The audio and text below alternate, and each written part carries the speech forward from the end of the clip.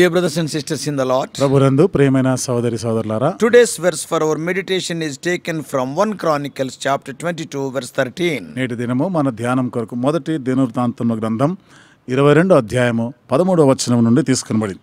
Be strong and of good courage. ధైర్యము తెచ్చుకొని బలముగా ఉండుము.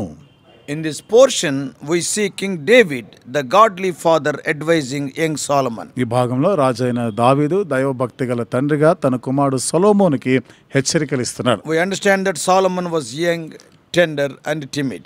సొలొమోను లేత ప్రాయం గలవాడు, చిన్న వయసు గలవాడు, అంతేకాదు పిరికివాడని మనకు అర్థమవుతుంది. It would seem that David, recognizing the timidity of his son, ఇక్కడ మనకు అర్థమవుతుంది, దావీదు తన కుమారుని యొక్క ఆ పిరికితనాన్ని గుర్తించి specially charged him to cultivate courage, bravery and fearlessness. ప్రత్యేకంగా అతడు ధైర్యంగా ఉండాలి, నిర్భయముగా ఉండాలి, భయపడకుండా దిగులు పడకుండా ఉండాలి అని చెప్తున్నాడు ఆయనకి. This was training up a child in the way he should go, as we read in Proverbs 22:6. ఇది సామెతల గ్రంథం 22:6వ వచనంలో రాయబడినటువంటి ఆ మాట లాంటిదే. బాలుడు నడవలసిన త్రోవ వారికి నేర్పించాలి. Generally, as parents, సాధారణంగా తల్లిదండ్రులముగా we are too fond of training the children's strong faculties. చూడండి, పిల్లలు ఒక శరీరంలోని అవయవాలు అన్నీ కూడా చాలా బలంగా దిట్టంగా ఉండాలి.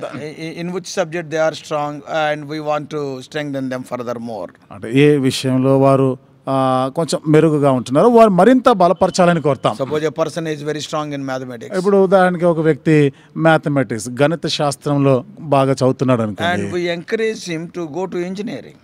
ఇంజనీరింగ్ వెళ్ళడానికి ప్రోత్సహిస్తాం. Because we want to strengthen in which he is already strong. ఎందుకంటే ఏ విషయంలో అయితే అతడు ఇప్పటికే ఎంత బలంగా ఉంటున్నాడో దానిని ఇంకా ప్రోత్సహించాలని కోరుతాం. If a person is good at science, ఓ వ్యక్తి సైన్స్ లో బాగా చదువుతున్నాడు, some biology or zoology, ఏదో బయాలజీ జువాలజీ కానీ, we will encourage that person to go to medicine. ఇప్పుడు అలాంటి వ్యక్తిని ఈ వైద్యం గురించి చదవడానికి ప్రోత్సహిస్తాం. So as human beings we will strengthen those faculties which are already strong.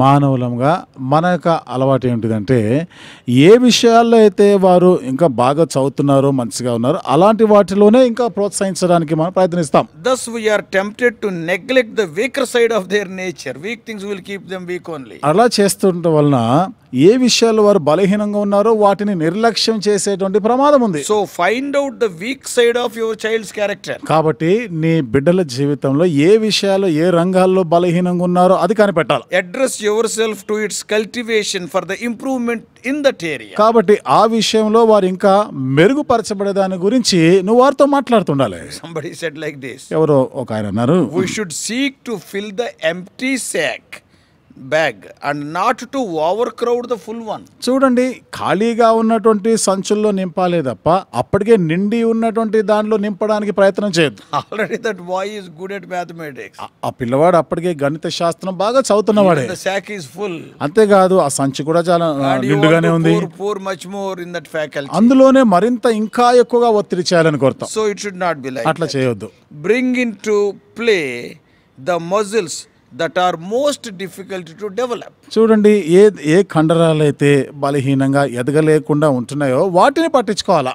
Do not overstrain those which afford the fairest prospect of immediate results.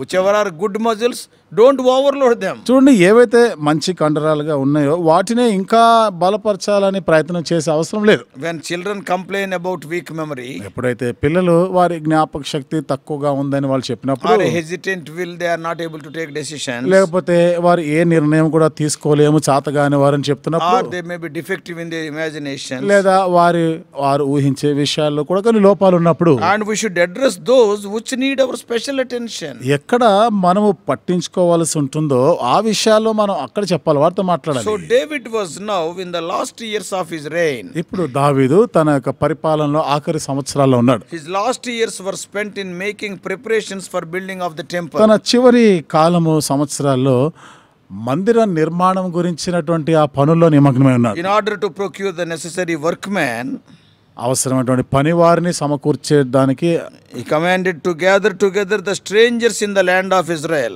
Israel దేశంలో ఉన్నటువంటి ఆ పరాయి వాళ్ళైనటువంటి పరదేశులైనటువంటి వారిని కూడా ఆయన పిలుస్తాం. Or some of the descendants of the Canaanites whom the Israelites had not destroyed when they took possession of the land. మరి కనాను సంబంధించిన వారు అంటే ఇశ్రాయేలు ప్రజలు ఆ దేశాన్ని స్వతంత్రించుకున్న తర్వాత కొందరు కనానీలైన వారు వెళ్ళగొట్టకుండా ఉండనిచ్చారు, వాళ్ళని కూడా పిలిచారు. Yeah, they were reduced to bondage. కాబట్టి వారందరూ కూడా దాసత్వంలో ఉండిపోయారు. And the number of them was so huge that Solomon was able to employ 150,000 of them as laborers. సంఖ్యకి చాలా ఎక్కువగానే ఉన్నారు. అందుకనే సొలొమోను 150,000 మంది వారిలో నుండి పని చేసేవారుగా వీరికి దాసులుగా పెట్టుకున్నారు. And they became stone cutters. వారు అందరు కూడా ఈ రాతి పని చేసేవారే. Of these, David set masons to hew wrought stones to build the house of God. వీళ్ళలో నుండే దావీదు ఆ పెద్ద పెద్ద రాళ్ళు చెక్కి ఆ మందిర నిర్మాణ పని కొరకు తీసుకొని రావాల్సిందిగా వాళ్ళని పెట్టుకున్నాడు. Solomon was but a tender youth, not yet in his 20s. సొలొమోను మాటకు వస్తే ఆయన లేత ప్రాయం గలవాడు, బాల్యంలో ఉన్నాడు, ఇంకా 20 సంవత్సరాల లోపే ఉంటాడు. The work అప్పటికి to be executed was so great that David determined to make all the preparation he could by himself. తను చేపట్టవలసిన పని మాటకు వస్తే భారముతో కూడిన చాలా ఎక్కువైనటువంటి పని కుమారుడు చేయలేడని దావీదు గ్రహించాడు. And David determined to make all the preparations by himself. కాబట్టి దాని కొరకైనటువంటి ఏర్పాట్లు అన్నీ కూడా దావీదు చేయడానికి పూనుకున్నాడు. The materials prepared were costly and many. దాని కొరకు సిద్ధపడిన వస్తువులు ఇవన్నీ కూడా విస్తారంగా ఉన్నాయి, చాలా ఖరీదైనవి. Iron and brass were out of weight. ఇక ఇనుము మాటకు వస్తే అలాగే మరి ఇత్తడి ఇవన్నీ కూడా తూచ శక్యము కానంతగా అయిపోయినాయి. Cedar trees were out of number. ఇక దేవదారు వృక్షాలు మ్రానులైతే అవి లెక్కింప శక్యం కాదు. They were so abundant. వావి విస్తారంగా ఉండినాయి. Gold and silver were weighed, but they too were in huge quantities. బంగారము వెండి వీటిని కూడా తూచగలిగినంత వరకు తూచారు, కానీ ఆ తర్వాత వారు తూయలేకపోయినారు. This money seems to have been the fruit of the spoils of wars in which David had been engaged. బహుశా ఈ సంపద అంతా కూడా దావీదు యుద్ధాలు చేసి వాటిలోండి కొల్ల సొమ్ముగా తీసుకొని వచ్చినగా కనబడుతున్నాయి. This enormous sum was at once laid out for the Lord's house. కాబట్టి ఇంత అపారమైనటువంటి ఈ సంపద ఇదంతా కూడా దేవుని మందిర నిర్మాణం కొరకై దావీదు సంపాదించాడు. Thus all the accumulation of David's life, all the thing 100% he concentrated to. కాబట్టి ఇక్కడ దావీదు తన జీవిత కాలం అంతా కూడా సంపాదించిన 100% దేవుని మందిరానికి ప్రతిష్ఠించేసిన. A Christian's life should be like that. క్రైస్తవ జీవితం అనేది కూడా అట్లాగే ఉండాలి. Our money, మన డబ్బు, our talents, మనకున్న తలాంతులు, our time, మన సమయము, our opportunities, మనకున్న అవకాశాలు, they are all Lord's and should be consecrated to his service. ఇవన్నీ కూడా దేవుడు ఇచ్చినవే కాబట్టి దేవుని సేవ కొరకే మరలా వీటన్నిటిని ప్రతిష్ఠించాలి. Because we are his, we are bought with a price. మనం ఆయన వారం, మనము క్రయము పెట్టి కొనబడిన వారిమి. The Christian is, క్రైస్తవుడు అనేది in one sense he is the poorest man in this world. ఒక విధంగా చెప్పాలంటే ఈ లోకంలో ప్రపంచంలో బీదవాడు. He is not having anything. అతనికి ఏమీ లేదు, ఉండదు. Because he belongs to the Lord. ఎందుకు? ప్రభువుకి చెందినవాడు కాబట్టి. Yet he is the wealthiest man because God himself is his. ఆయన అందరికన్నా సంపన్నుడే, ఎందుకంటే ఆ దేవుడే ఆయన వాడు, మనవాడు ఆయన. We have no right to take a step without his will, nor spend a rupee unless he would have us to do it. ఆయన చిత్తానికి విరుద్ధంగా, ఆయనకి తెలియకుండా, ఆయనకి ఇష్టం లేకుండా ఒక్క రూపాయి కూడా మనం ఖర్చు పెట్టడానికి లేదు, అధికారం లేదు. We are stewards of all he possesses.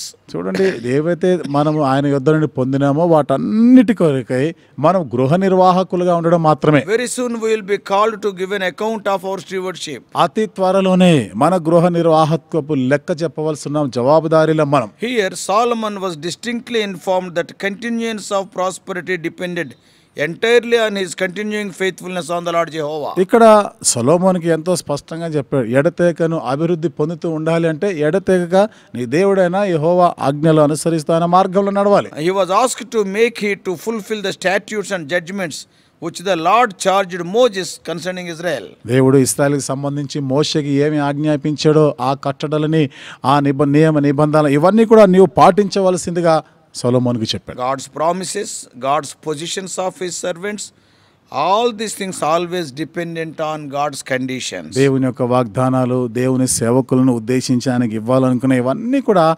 షరతులతో కూడినవిగా ఉంటాయి. The example of Joshua in Joshua 1:7. దానికి ఉదాహరణ యెహోషువ గ్రంథం 1వ అధ్యాయం 7వ వచనంలో చూడవచ్చు. Even examine the prophetic declarations. ప్రవచనాత్మకమైనటువంటి ఆ మాటలు కూడా మనం In చూడవచ్చు. Isaiah 1:18-19. యెషయా గ్రంథం 1వ అధ్యాయం 18-19 వచనాల్లో. Isaiah 55:1-3. యెషయా గ్రంథం 55వ అధ్యాయం 1-3 వచనాలు. Isaiah 55:6 and 7. యెషయా గ్రంథం 55వ అధ్యాయం 6-7 వచనాలు. Yeah, there is always an if attached to the Lord's promise. కాబట్టి ఎల్లప్పుడూ కూడా దేవుడు చేసిన వాగ్దానాలు ఈ విధంగా చేసిన ఎడల అనే షరతులు ఉన్నాయి. Now David fought all battles and subdued all the national enemies. దావీదు యుద్ధాలన్నీ చేసినాడు, మరి తన చుట్టూ ఉన్న శత్రువులందరినీ అణిచివేస్తున్నాడు, ఆయన వారిపై విజయం సాధించాడు. In the midst of peace and quietness, కాబట్టి ఎంతో సమాధానంగా నెమ్మదిగా నిమ్మళంగా ఉన్న ఆ పరిస్థితిలో Solomon had ample time to build the house of the Lord. సొలొమోను దేవుని యొక్క మందిరం కట్టడానికి చాలినంత సమయం ఉండినది. The conditions for successful work mentioned by David are worth noting. కాబట్టి ఇక్కడ ఉన్నటువంటి షరతులు, దావీదు ద్వారా చెప్పబడినటువంటి ఆ షరతులు ఏవైతే ఉన్నాయో అవి మనం గమనించదగినవి. I will not explain, but I will just quote 7 conditions mentioned by David. దాన్ని ఎక్కువ వివరించను గానీ దావీదు చెప్పిన షరతులు ఒక 7 నేను చెప్తాను. You can meditate on them later. మీరు తర్వాత వాటిని ధ్యానం చేయండి. Number 1, మొదటిది, you must secure divine direction. కాబట్టి నువ్వు దైవికమైనటువంటి ఆ దిశను కలిగి ఉండాలి. In 1 Chronicles 22:12, మొదటి దినవృత్తాంతం గ్రంథం 22వ అధ్యాయం 12వ వచనంలో it is written that Lord must give wisdom and understanding. ఇక్కడ ఏం రాయబడి ఉంది? దేవుడే వివేకమును తెలివిని అనుగ్రహించాలి. So you have to secure divine direction. కాబట్టి నీవు ఈ దైవికమైనటువంటి ఆ నడిపింపుని ఆ దిశ కలిగి ఉండాలి. Secondly, రెండవది, you must ensure personal witness. నీవు వ్యక్తిగతమైనటువంటి సాక్ష్యం నీకు ఉందా అది చూసుకోవాలి. 22nd chapter 7 to 9. 22వ అధ్యాయం 7 నుండి 9 వచనాలు. David was rendered personally unfit for the work by his much fighting. దావీదు తాను విస్తారమైన యుద్ధాలు చేసిన కారణాన్ని బట్టి ఈ పనికి తగినవాడు కాదు అనేది గుర్తించారు. Solomon must build in peace. సొలొమోను సమాధానంతో అది కట్టాలి. David is a great man. దావీదు చాలా గొప్పవాడు. He is greater than Solomon. సొలొమోను కన్నా గొప్పవాడే. But personal witness is not there. కాకపోతే వ్యక్తిగతమైన సాక్ష్యం అనేది ఆయనకి లేదు. That is very important. అది చాలా ప్రాముఖ్యమైనది. Thirdly, ఇక మూడవది, maintaining personal integrity. వ్యక్తిగతమైనటువంటి నమ్మకత్వాన్ని In కాపాడుకోవాలి. chapter 22, 11, 12 and 13, 22వ అధ్యాయము 11, 12, 13 వచనాలు. maintain loyalty in keeping the law. కాబట్టి ధర్మశాస్త్రమును పాటించే విషయంలో నమ్మకంగా ఉండాలి. Fourthly, నాలుగవ మాట, making all due preparation. దానికి తగిన ఏర్పాట్లు అన్నీ కూడా చేయాలి. In verses 14 to 16. 14 నుండి 16 వచనాలు. Before you do the worker must be prepared. కాబట్టి నువ్వు ఏదైనా పని చేయక ముందు పనివాడు సిద్ధపడాలి. Moses at Mount Horeb, God prepared him. మోషేని హోరేబు కొండ దగ్గర దేవుడు మోషేని సిద్ధపరిచాడు. God prepared Paul in Arabia. అరేబియాలో దేవుడు పౌలుని సిద్ధపరిచాడు. Jesus Christ himself, he was prepared in quiet home in Galilee. యేసుప్రభు వారు కూడా గలిలియాలో తన ఇంటిలో ఎంతో మౌనంగా సిద్ధపరచబడ్డాడు. Personal preparation is much needed. వ్యక్తిగతమైన సిద్ధపాటు అనేది చాలా అవసరం. Fifthly, ఐదవది, acting in accordance with the revealed will of God is important. దేవుని బయలుపరచబడిన దేవుని చిత్తానికి అనుగుణంగా పనిచేయుట అనేది చాలా ప్రాముఖ్యం. In 22:11, 22వ అధ్యాయం 11వ వచనం that word is written. ఆ మాట అక్కడ రాయబడింది. Yes, he hath said of thee. చూడండి, ఆయన నిన్ను గూర్చి సెలవిచ్చిన ప్రకారముగా. Sixthly, ఆరవది, cherishing the confidence which is closely allied to strength. 22:13. 22:13 నీవు ధైర్యం తెచ్చుకోవాలి. Be strong and of good courage. కాబట్టి ధైర్యం తెచ్చుకొని బలముగా ఉండాలి. Let the Christian workman feel that behind them are divine promises. క్రైస్తవ పనివాడు ఆ పని వెనకాల దైవికమైనటువంటి వాగ్దానాలు ఉన్నాయని గుర్తించాలి, గ్రహించాలి. Seventhly and finally, ఏడవది ఆఖరిది, making the way plain for the successors. చూడండి, నీ తర్వాత వారి కొరకు మార్గం సుగమం చేయాలి. In 22nd chapter, first 16 verses. 22వ అధ్యాయం మొదటి 16 వచనాలు. As elderly people, we have to make the way plain for our successors. పెద్దవారిగా మన తర్వాత వచ్చేవారు ఆ తరాని కొరకే మార్గముని చక్కపరచాలి. David did like that for Solomon. దావీదు సొలొమోను కొరకు ఆ పని చేసినాడు. We should not think, oh, whatever may happen after I die, I don't bother. కాబట్టి నేను పోయిన తర్వాత ఏదైతే ఏముందిలే నాను పట్టించుకో, అట్లా I ఉండదు. will not get name. నాకేం పేరేం రాదు No, కదా it should తర్వాత. not be like that. కాదు అట్లా ఉండొద్దు. As an elderly person, you have to pave the way for your success. నీ ఎదిగిన వాడు పెద్దవాడిగా నీ తర్వాత తరం కొరకు మార్గాన్ని సుగమం చేయాలి. Yeah, let us keep these principles in mind. ఈ నియమాలని మనసులో పెట్టుకుందాం. These conditions, they are mentioned by David. ఈ షరతులన్నీ కూడా దావీదు ప్రస్తావించాడు. May God help us to understand these things more and more and follow them as Christian stewards. ఈ విషయాలను ఇంకా అధికంగా మనం అర్థం చేసుకుంటూ మరి క్రైస్తవ గృహ నిర్వాహకులుగా మనం ముందు కొనసాగిపోవటకు దేవుడు సహాయం చేయనుగా. May God help us. దేవుడు మనకు సహాయం చేయను. We are in the building activity. మనము ఈ నిర్మాణ పనిలో ఉన్నాం. Yeah, we are constructors. మనం కట్టువారం. Yeah, we are not destructors. మనం కూలగొట్టేవారం We కాదు. are not obstructors. మనము అభ్యంతరంగా ఆటంకంగా ఉండేవాళ్ళమే కాదు. We are constructors. మనము కట్టేవారం. Let us have these qualities. ఈ లక్షణాలను మనం కలిగి ఉందాం. Let us pray. ప్రార్థన చేసుకుందాం. Loving Heavenly Father, ప్రేమగల మా పరలోక తండ్రి, what a godly father David was. He was training his son in the way he has to go. దావీదు ఎంత దైవభక్తి గల తండ్రిగా ఉన్నాడు. తన కుమారుడు సొలొమోను నడవలసిన మార్గాన్ని బోధించాడు. Oh Lord, Solomon is very young, tender, timid. సొలొమోను బాల్య దశలో ఉన్నాడు, లేత ప్రాయం గలవాడు, పిరికివాడుగా ఉన్నాడు. But oh Lord, Father David, oh a man who pleased thee a lot. అయితే తండ్రి అయిన దావీదు మాటకు వస్తే మిమ్మల్ని సంతోషపెట్టినటువంటి వాడుగా ఉన్నాడు. As elderly people in the local churches, oh Lord, the elders, the deacons, the servants of God may train the younger generation, oh Lord, in these areas.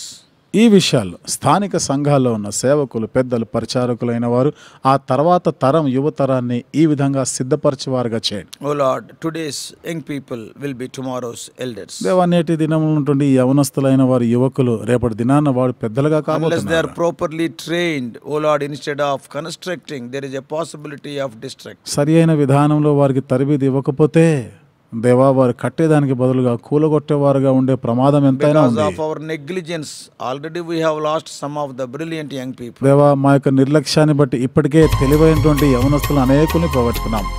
Help us, oh Lord. ఓ దేవా, మాకు సహాయం Speak చేయండి. to us. దేవా, మాతో మాట్లాడండి. What could not be explained through human limitations, the Holy Spirit may explain to every one of us. మానవ హద్దుబాటులతో ఏది వివరించలేకపోయామో పరిశుద్ధాత్మ సహాయం వలన అధికముగా మీరే బోధించండి. Jesus' precious name we pray. యేసు ప్రభువు వారి అమూల్యమైన నామములో ప్రార్థించి వేడుకుంటున్నాం తండ్రి.